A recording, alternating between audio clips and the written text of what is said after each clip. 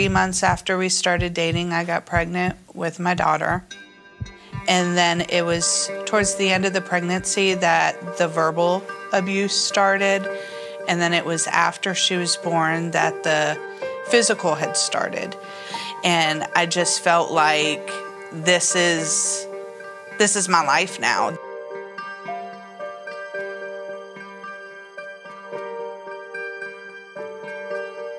Yeah, I was living in my country, Morocco, and he was living here in USA. We met each other online. He was abusing my son. That is more hurtful part. He was even he take for him shower. He was abusing sexually my son, and he was threatening me to take him away from me. Yeah, he is from another country too. What about if he take him to his country? How can I find my son? He was kicking me, and I was telling him, if you try to hit me, I'm going to scream extremely loud, and then numbers, they will call police. And he is hurting me, but most of the time he doesn't like to put marks on me, you know. He just wants me to live with him as a slave. He would hit on me in front of his friends to show his macho-ness. There was a specific time that actually led me to want to leave. We were in the kitchen. He was cooking. I was going into the refrigerator to get something, and he was just constantly calling me names, fat, and he unloaded all the contents of the refrigerator on me. Opened every jar, poured it on me. Everything in the refrigerator he had poured on me, and the last thing was a bottle of hazelnut creamer. He poured it right on top of my head and refused to let me take a shower. At this point, I was ready. I couldn't handle anymore.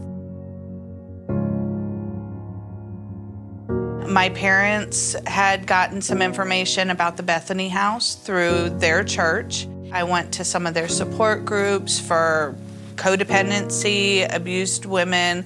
So I started to kind of hear other stories and hear other people's lives to know enough that this isn't how you should be treated. So there's a lot of planning, there's a lot of thought, because a woman essentially has to pick up and leave her life completely and start all over, sometimes with nothing in their hands. That's not easy to do. We've heard so many stories of women who've come to us who just left. They left everything behind, grabbed their kid, grabbed their keys, and left with nothing. And so if you can imagine all of the creature comforts that you have every day that you may take for granted, shampoo, a wallet, a cell phone, a warm bed, a car to drive. Those are things that women leave behind in exchange for the chance at life. Bethany House is special for many reasons. One of the reasons is that we offer long-term stay and give the women enough of a program and time to recover. But another issue is these women have been crushed. Their spirits have been damaged, their self-image has gone. And what we allow and what we encourage is a meeting with Christ so that they can understand that they really are special. They are made in the very image of God. He loves them, He will provide for them, and their future is bright, is what we want to be able to share with them. So He will provide not only for today and tonight to keep them safe, but for their eternity. My counselor, I was so closed off when I started going to the Bethany House. It took some time. She had to kind of break that shell a little bit, but she did, and that's when a lot of the healing began. It's very important for women to get out of abusive relationships. What we know is that domestic violence almost always escalates, and far too often escalates to homicide. And so we don't want women to take the chance of believing that it'll get better, or that he won't do it again, or that tomorrow will be a different day. If you're being abused, the best thing you can do is to get out and to get help. And there are resources. You do not have to be afraid.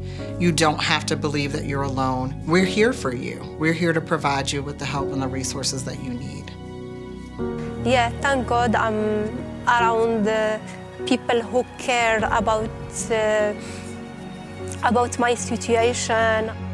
I love them. I think they have an amazing program. I think their staff is just warm and amazing. The Bethany House saved my life.